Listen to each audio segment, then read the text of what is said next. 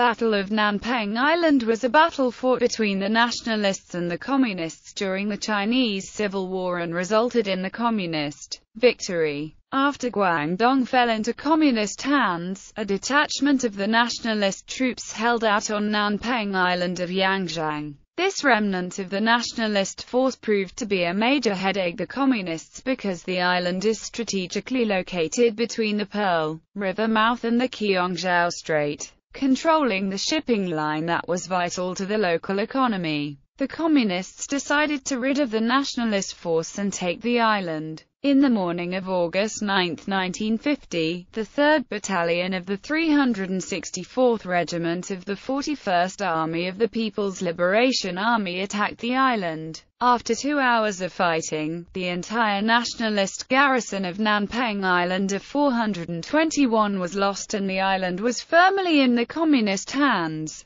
The communists succeeded in capturing 1 motorized vessel, 20 junks, 1 artillery piece, 10 machine guns, and another 194 firearms. The nationalists did not have any chance against the overwhelming enemy because the island is located too far away from any friendly bases, and in the event of breaking out of the battle, no nationalist reinforcement could reach the island in time. The local commanders had repeatedly asked the permission to withdraw to Taiwan, but their pleas were ignored due to political reasons because holding out at the enemy's doorstep far away from any friendly bases had very significant symbolic meaning. But in doing so, the fate of the local defenders was sealed.